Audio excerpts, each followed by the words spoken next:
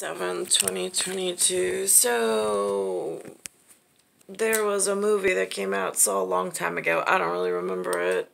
But again, it goes into the real world problem that I'm experiencing in this whatever.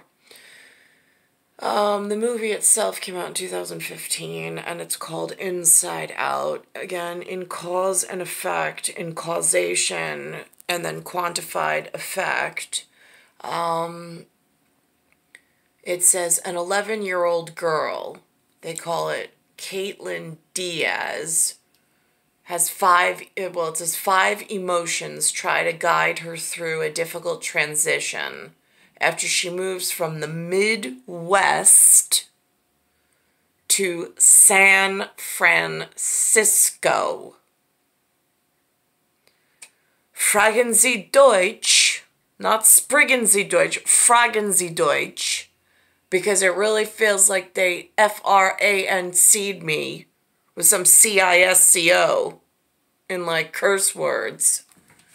If you know what a mid-size SUV fitting into a helicopter actually looks like with arms, legs, and oh my god, the most beautiful skin.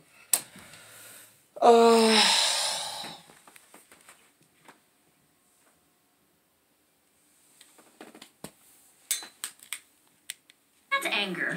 This is disgust. And that's fear. We're Riley's emotions.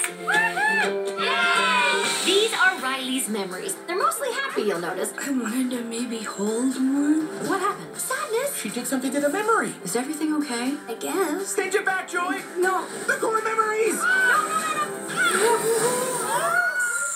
Can I say that curse? Now, the core memories.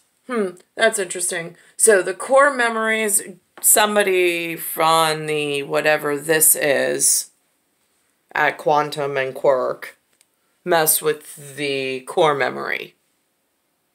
So now core memory is messed with, so longevity is going to definitely be interrupted.